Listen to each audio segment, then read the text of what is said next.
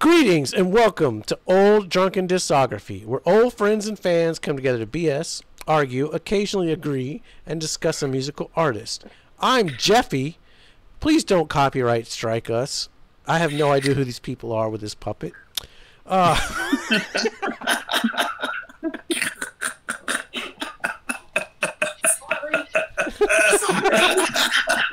Thanks, Jeffy. Thanks, Jeffy. You rock. Thanks, Jeffy. Check out his link down below, because now I'm going to have to give him a shout out. I have no fucking clue who Jeffy is, but... What is it? But apparently he's got a Mario Lamborghini. He's got a Mario Lamborghini. Look, SNM. Look up SNM. Jeffy. I've looked up them letters before, and I got different results.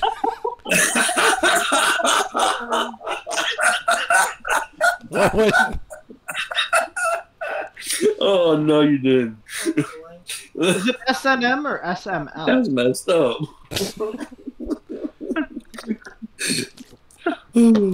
All right, so we're talking Cinderella, and we're talking Still Climbing. If you ain't watched previous videos, go check those out. Here's our current rankings. We are, we still got two same top ones. So we're talking Still Climbing. Who wants to start this one off? I do. I'll start this one off. This album was the one that did it in for me. It was just a total disappointment. And I listened to it twice, and I haven't been able to listen to it since. And that was years ago. And this was after a 6-year break, wasn't it? 4 years. Four years. It was a 4-year break, but it was a necessary 4-year break. It was a necessary because of Tom's voice, yeah. Yeah. And it was an important one because of a little band called Nirvana, and their grunge rock came in and completely changed the way people purchased music. Yep. Yes. Yeah. Oh, yeah. But I mean, this is the same year as Weezer's Blue Album, Green Day's Dookie, Offspring Smash. Yeah. This is the year punk actually broke. Yeah, that's true. I was saying, 94 Or is it the year the punk actually died? We'll get to 94, motherfucker, in the meat grinder. We'll get That's to right. it. It was in 94. Yes, we will. All right, so this is the album that did it in for you.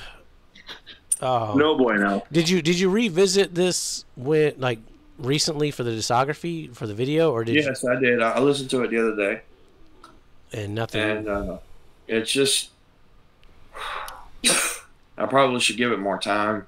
Really, I just you know how I am. I'm stubborn, and when I'm stuck on something, I'm stuck on it. So I just Long Cold Winter. It's hard to top that album for me. And it's not just for a nostalgic sake, because of my brother. I listened to this band long after, and no connection with my brother, but at the same time, they started getting more and more bluesy and stuff. And it's not that I don't like blues, but I don't know. You wanted that '80s sound. Yeah. And I'm my own worst enemy when it comes to that. My ears kind of mess me up, hold me back per se. Yeah, I mean, nostalgia is a hell of a drug. Nostalgia is a hell of a drug. Yeah, it is. It is. Hell of a drug. I think Bill should follow up because he wasn't even born. Were you born in '94? No, sir. So he wasn't even alive. So You wasn't alive in '94. No, I was No not. nostalgia. How old are you? I made it in the 90s by about 1 foot in the door. Oh, you're 99. No, 98. So 98. God, Oh, the year I you were born graduated 1 high year school. before my daughter. Wow. Yeah, that's why it's good to have him on the show because he has a different perspective than. Yeah. That's right. I mean, that's the thing. Like, with everything, for the most part, most of these bands, I mean, all these albums came out before I was born. I could only hear this stuff after the fact. Sure. Yeah. Which is a good barometer of if it actually stands the test of time or not. Exactly. Yeah. Well, I'll say this. This album, compared to the other three, I didn't have that much exposure to. Actually, prior to doing the full discography. That being said, it was interesting. Listening to Transition, because this one went really blues rock. They abandoned the country, which I think was good for them to do. Which I think most people would agree would be good for them to do. And they went back into that real heavier sounding blues rock. And I think it worked for them actually in this album. I might be in the minority on this. But actually, a couple of these songs I really like, and I thought are actually some top song contenders. I really like Talk Is Cheap, Blood from a Stone. Let's see.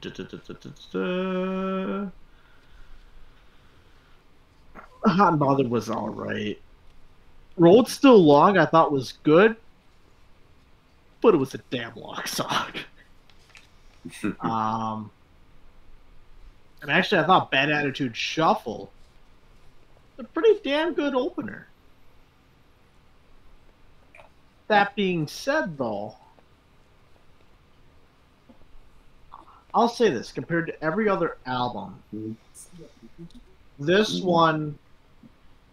album's lowest point compared to the last two was definitely higher than the last two albums. The highest point wasn't as high as some of the points in the last two albums, though, either. So, this one was a more, not monochromatic, but, it was more level-lined. I could start this album, play it through the whole way, and I would not have issue with it. Compared to some of the other albums, yeah, there's a couple songs I would skip. Okay, so yeah, that's... Yeah. I mean, that's pretty similar to my notes, actually. So we've been talking about it throughout the whole discography. I think this one has the best combo opening closer. Both very strong songs. And then, yeah, like you said, Talk Is Cheap is really good. Blood from a Stone is really good. Freewheelin' is got that driving Deep Purple. We're driving 90 miles down a freeway feel to it. I liked that a lot. Almost like either. Yeah. Interestingly enough, Fred Curry doesn't play drums on this. They went with another studio drummer. This time they got Kenny Aronoff, who made his fame with Johnny Cougar Mellencamp, and I think was in Smashing Pumpkins at one point. He did a lot of studio stuff in the 90s and earlier, and still does. I want to say great drummer. Didn't Fred Curry do Hot and Bothered drums though? He did the one song, yes. That's what I thought, yeah. But yeah, the rest of it is Kenny Aronoff, which that's interesting too. It's 4 years since the last album, and they were only able to get one song with the drummer. Yeah. But Kenny Aronoff is a great drummer, and he does a great job on this album. So I found a lot of the drum parts were really interesting. And I'm also going to respect that, unlike some other bands in this genre who reacted to the industry change and Nirvana and all of that good stuff by, trying to put out like a techno album or an industrial album or a grunge album, Cinderella didn't. They just kept doing what they do, which is that AC/DC, Rolling Stones, blues-based rock and roll. Mm-hmm. And another self-produced album. This one sounds really good. It sounds really good for 1994. No real money was put into this. There was no advertising for this. No. For the people who were alive in '94, I didn't even know this even came out. Yeah, no one knew this came out. Yeah, it's got some seriously good songs on it. There's nothing new. They're still doing what they do, and have done for the last, arguably 2 albums, but possibly all 3. Yeah. This one was a lot better than I expected going into it. You gotta wonder about those, like, oh crap, how are they gonna go post grunge now, or all of a sudden Cinderella is a death metal band or something. Who knows? I mean, so that's something with any band, especially these hair metal bands that we've talked about, like going from the 80s into that 90s. Like, okay, how are we shifting here? Because you're going to shift probably slightly some way, which, I mean, and they all did it. Yeah. They shifted to blues rock, which I feel like it worked for them when they actually went blues rock. Not country, but blues rock. Yeah. Sure. Yeah, no, the blues rock is definitely a stronger point than the country rock. Yes. And this one has a couple country rock songs, like The Road's Still Long. At first I thought it was Free Fallin', but then it kind of kicked in and I went, no, it's just kind of a basic country song. Wait. But it does have a nice little groove to it. Like, you can sit back and enjoy that one. So what song did you say was like Tom Petty? The Road's Still Long. Go back and listen to that intro. It's Free Fallin'. And then I also wanted to throw out, I think it was Talk is Cheap. Does sound like nothing else in the discography. That's the one where it feels like they're really trying to maybe sound modern. And I think it works. So I thought that was a really good song. So that's something. So when I was initially looking up, because actually Talk is Cheap and Freewheelin' were actually initially done at that rock club back in '85. Oh shit! So those are actually some OG songs coming out on this album. Sure. Okay. Yeah, I mean, bands do that too.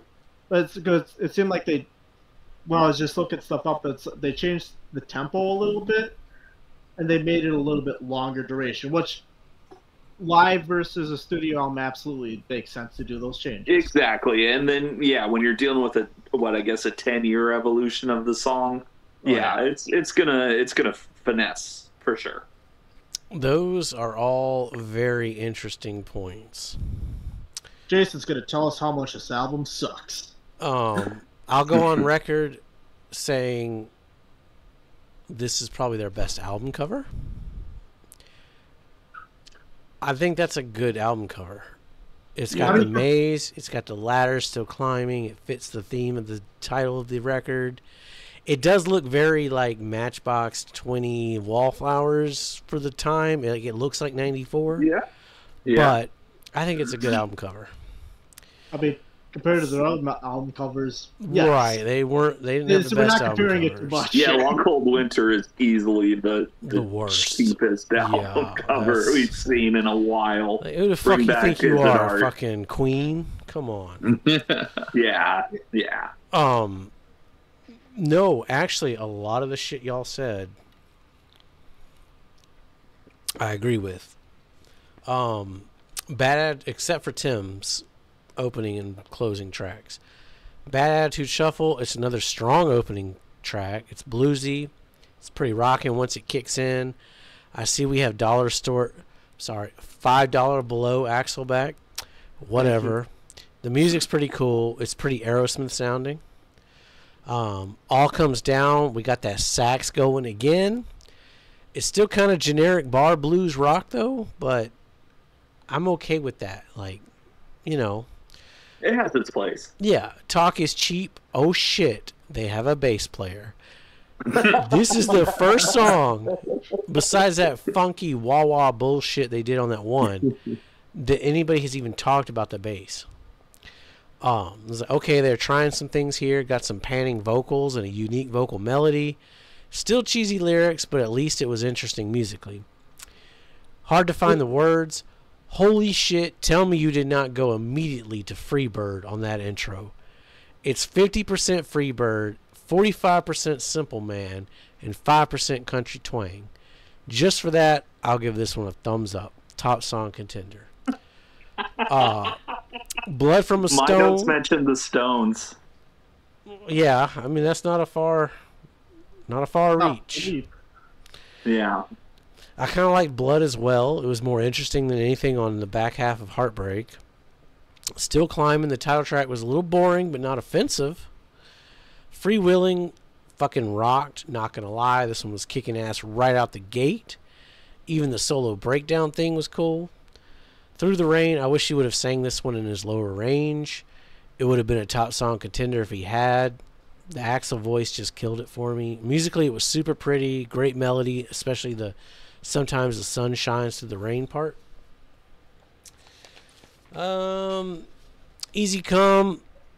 Not sure what is going on with the horns in the background. Sounding like long, wet farts throughout the song. That was the only thing interesting in the song, was like the horns they had going on. The Road's Still Long. The intro and main riff was Tom Petty's Free Falling, minus the fucking Aces chord at the end. You heard it too. Yeah. The rest just sounded like some country rock shit. I did like the female backing vocals. I think they were done really well.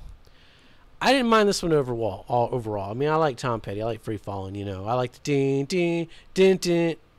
And there's no final note, but whatever. Right. No Hot and resolution. Bothered. I swear they have used that same blues rock at least 7 times in this discography. At least it didn't put me to sleep like the last album closer, so there's that. Horrible 80s hair metal lyrics throughout. Yeah, I mean, this was for 1994, for what was Poison doing and Def Leppard and This is 2 years after Journalized. They were prepping slang at this point. yeah. And Poison was Native Tongue. Native Tongue, yeah. That was when CC wasn't in the band and they brought in Richie Kotzen. And Who got kicked out of the band for banging the drummer's wife. Yeah. There was some shit on this record that's like better than the Black Crowes. I think they just got pigeonholed with that Cinderella 80s glam metal band. Mm-hmm. The industry, the mainstream, completely like, oh shit. The mainstream, the industry just turned their backs on them. And I think they started writing music that they wanted to write. They wrote their, what they grew up on. Like, they were never the biggest band in the world, but I don't think there was a fan base for them in '94 either. This is not anymore. Yeah. All those 80s people were raising babies, not listening to music. Exactly. Mm-hmm. They were being responsible. The kids had already taken over with fucking good music. Yeah, they're being responsible and moving on to Matchbox 20.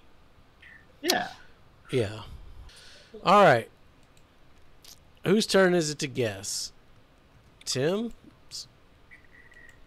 Yes. Okay. So I'm gonna put Cowboy. Put it in 4th. Yep. Number 4. Okay. Bill put it in 3rd. Close. Oh, 4th. Okay.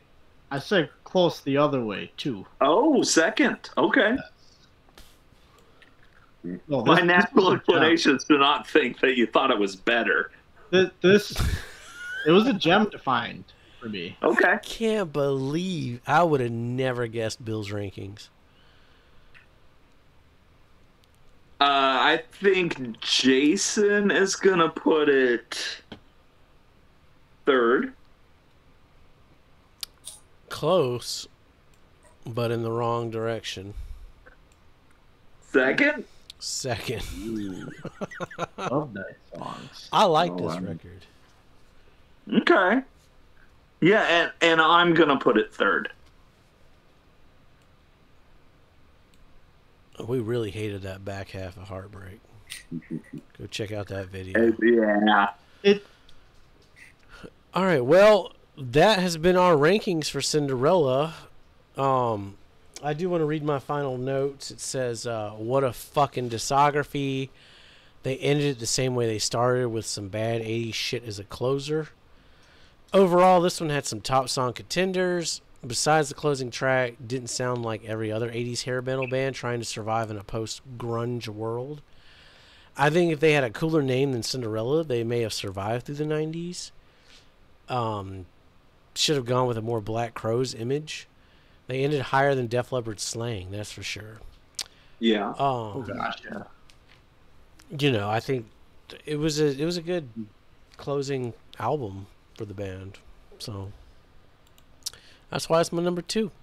So, color coding. Cowboy, as our special guest, give us your color coding. Which Cinderella albums are your must-hears? All right. Let's see. Color code is what? Green is what? Must-hear. Most here. That would be Long Cold Winter. Must-hear album. All right. And yellow is what? Caution. Like Caution. if you like Maybe you this, like you it, might. maybe You not. might. You might not. You know. Yeah, Heartbreak Station. Is yellow? Yeah. Skipping night songs. Night songs would be definitely green. You motherfucker. Jesus. And red is probably Still Climbing. That's fucking bullshit. Red? The fact that there's a red on this discography is a goddamn crime. Well. All right. Well, what about you, Bill? Oh, straight green. Honestly. Straight green. Straight green. All of these. This was Bill's pick. But no, there's So even that's like because all 4 of these, honestly, Long Cold Winter and Heartbreak Station could definitely flip flop for me. But all these they're all solid albums. I mean, it's a short discography, and in my opinion, Cinderella didn't put out necessarily a bad album. Did they have a bad half of an album? Yes, but they didn't have a bad album here. All right. That's a fair point. yeah, there's no. However, I'm going to say they don't have a good album here either. I agree.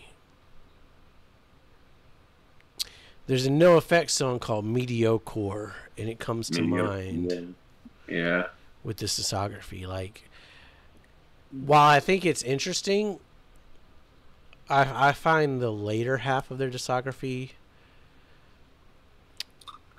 I'll just do my color coding real quick. I think Long Hard Night or Long Cold Winter, whatever the fuck it's called. As long as it's long, we're good, right? Long hard night. It's long and hard. I think that's green because what year did that come out? That came out in 1988. I think there's enough blues undertone and that 70s rock where they're not fully committed to the 80s glam pop that Def Leppard and Bon Jovi's and all the others did. There's enough of that there mixed in that it's interesting. And I think that's fully realized on Still Climbing. I think that is, if you were to check out Cinderella, I would highly just suggest those 2 records. This is just my personal taste. If you like those 2, I would say they're 80s glam metal where they're chasing a trend, or the studio said, hey, whatever, you got to make a fucking Living on a Prayer or whatever. You know, you probably like it. And I think Heartbreak Station, that first half of that album, is worth hearing. It's some of their best stuff, I think. But that back half is so bad. But so I'm going to go with 2 greens, 2 yellows. Respectable. Let me explain my colors. If you were confined to this discography only, then there's 2 greens, 2 yellows. if you're comparing it to their contemporaries and the years and other bands, then it would be all yellow. Like, it's not bad, it's not good, it's just there. Honestly, I could get behind that statement. Absolutely. Tim? Yeah, I've been going about this all day, and you make some great arguments.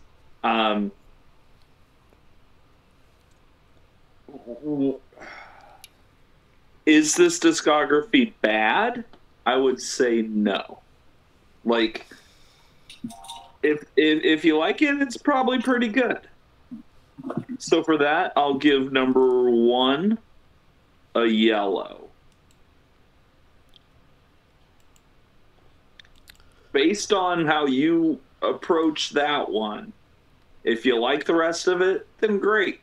If you don't like the rest of it, like me, then I'm going to give the rest red.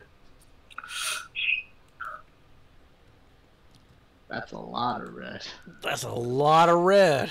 There's not a lot of variation here. It's not bad music. It's just not good. It doesn't stand out. It's very formulaic, very simple. Most of the lyrics are it's very background music. Yeah. You can hear the first line of a chorus and know what the next line is going to be without ever having heard it. Like, except for the living in a tree, I didn't expect that. But that doesn't make it good. But he did rhyme it with me, and there's only so many choices you get. So. Yeah, how many words rhyme with me there, buddy? Right. Let me see. Let it be. Let it be. Let it be. All right. So, only a couple slaps in this discography. Next week is Alice in Chains. I'll be holding the slap button for that. And I don't think anybody's going to get slapped on that one. I don't know, man. I don't know. We'll see about that. Stick around. We're going to do our Cinderella's top songs. I'm very worried that Tim's going to steal 2 of mine. I'm very worried you're going to steal 2 of mine. Fuck, I better rearrange some shit and get them in early. This was Bill's pick, so he gets to pick up, who gets to go first and who gets to do the outro for our top songs, because we like to start with a good opening track and end it with a good closing track.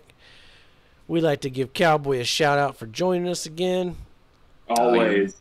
Thank you for having me. And of course, what was his name? Jeffy? Jeffy. Yeah, Jeffy. We're glad he was here too. He made a guest appearance. And be safe, make good decisions.